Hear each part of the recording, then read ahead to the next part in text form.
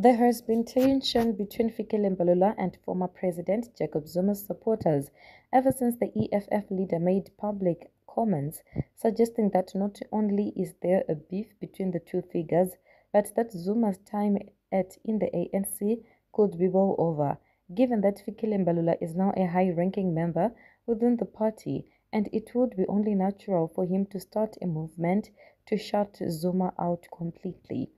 I was the one who told Mbalula to greet Msholozi during the funeral of Prince Mokasutu Buthelezi. He tried to stay away from Msholozi. During the course of the conversation, Malema remarked, "I said greet Msholozi." Since Fikile Mbalula has consistently praised former President Jacob Zuma in the eyes of the media, this came as a shock to many. ANC has got no issue with Amalala, have not found with Jacob Zuma and Mbeki.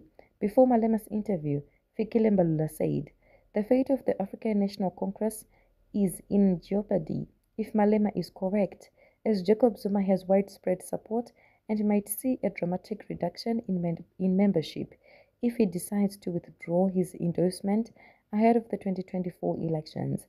As the party continues to lose support, tensions between the organization and Jacob Zuma must be set aside. Many people now consider the party as hopeless, believing it has failed them for decades."